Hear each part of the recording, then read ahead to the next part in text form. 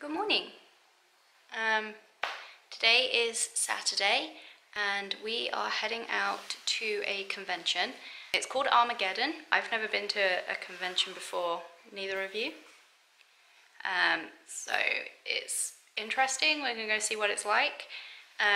There's a couple of pretty famous people going. John Barrowman's going. The woman that plays, what's she called? I can't think what her name is, but the alien girl with the antlers, the antennae in Guardians of the Galaxy 2, she's going to be there. But yes, so basically we're just heading out. We're going to go see what it's like. Catching the train down, probably be there for a couple of hours, and I'm going to go meet Tom Felton, which I'm really excited about. I love Harry Potter, so this is going to be really cool for me. So yeah, we should probably get going though, because the train's at 20 past and it's now 10 o'clock. Potter.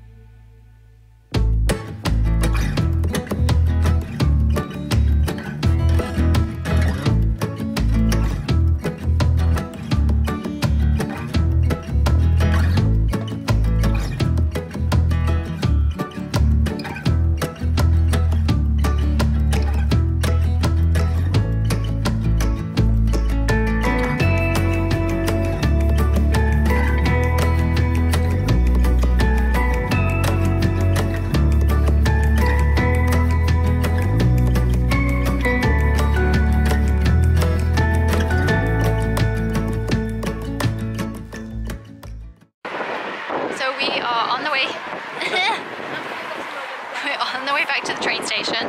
It's been really cool actually. There have been loads of people dressed up, which was really nice to see. I didn't think there would be that many, but there were some super cool costumes. I got to sit on the Iron Throne, which was amazing, and we met Tom Felton, which was actually really cool. We both sort of assumed it was going to be like, pass your item on, you'll quickly sign it, and then like that's it, you're done. He'll hand it back to you and say hi. But he came out and he like ran across the front row.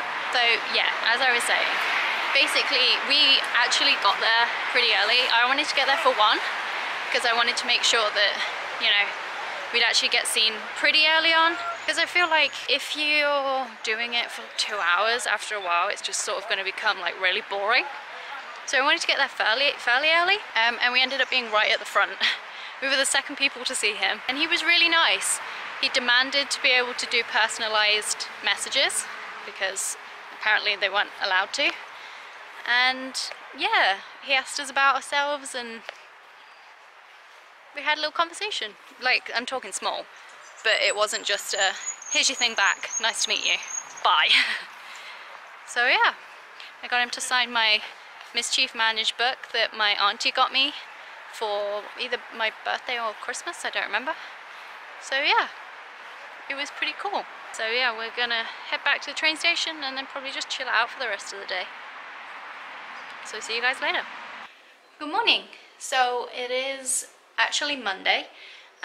Today is Labor Day for New Zealand, which means it's a bank holiday for me and I don't have to go to work. 3-day weekend is always great. So we've decided basically that we want to make cornflake cakes today, because why not? So we've tidied up the flat, we had a proper clean, we've had a shower, and now we're gonna head down to Countdown and get some stuff. So let's do this.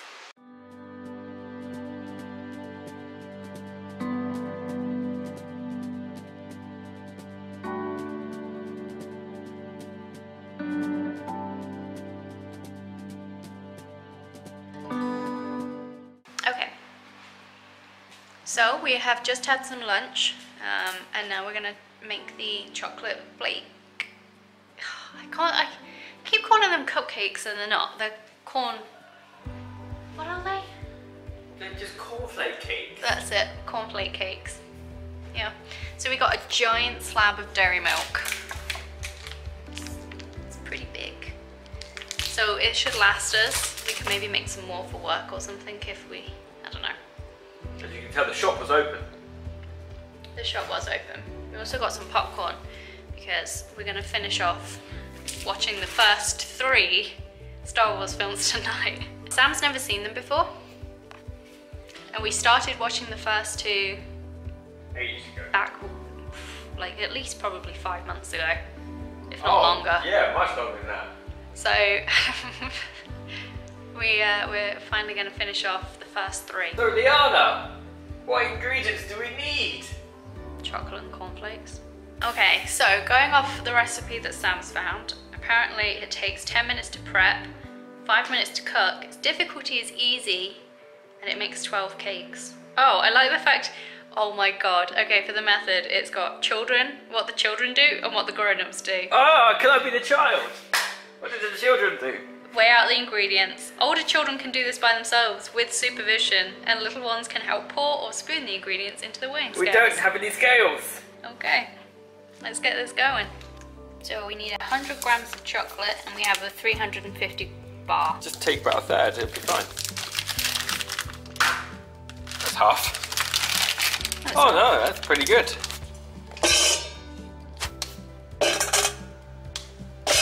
So ballers, that's what your subscribers are called. Right. A top child tip, make sure you've got everything ready before you start. Yeah. So you don't have to dig through the cupboards whilst you're cooking. Also promoted by Jamie Oliver and his 15-minute meals. Definitely not.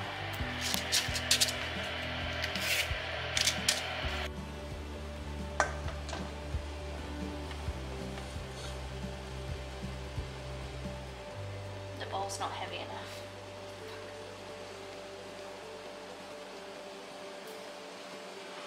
Maybe we should turn it down a bit. I did. Yeah, but you got on the wrong one to do that. Yeah, no. It's all going wrong, kids! Second try. Stop laughing. So tell me what happened, Liana. Tell everyone, tell the ballers what happened. This is first attempt. Stop. That does have a cornflake in that moment. Liana got frustrated with that, so she cast it aside. Decided we didn't need butter. And this is second attempt.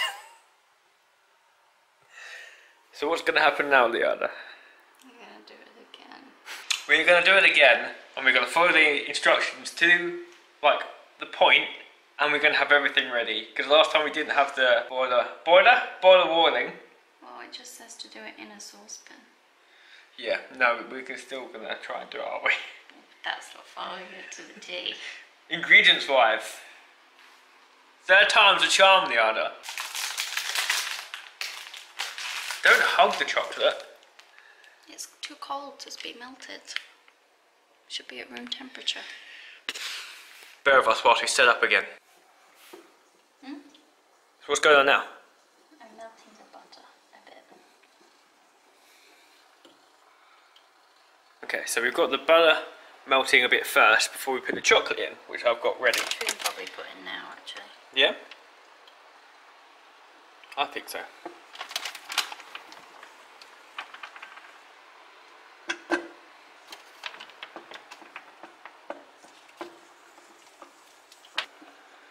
Or do you want to swap places?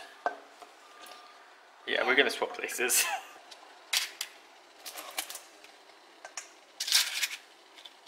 It's a big one.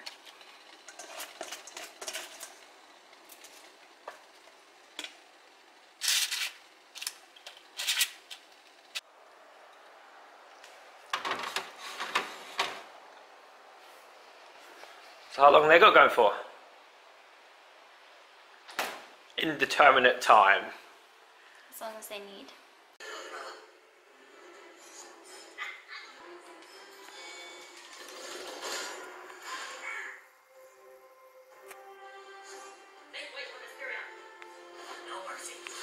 So we've been chilling for a long time, actually. So we're gonna go see what the cornflake cakes turned out like. And I want to have a look at that chocolate as well.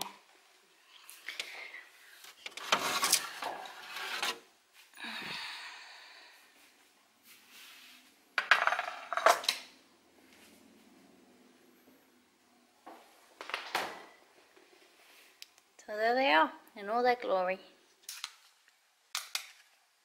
They're a bit sticky, actually. There's maybe too much honey in them.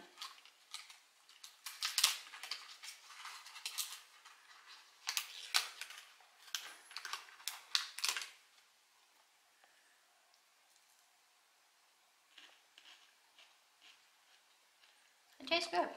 They still don't feel like they've, like, I don't know, gone hard, I guess. You know what I mean? Yeah, I know what you mean, but I think that's when you get them properly, they have other ingredients in them more than what that is. Probably. They're also very messy. But they taste good. Good.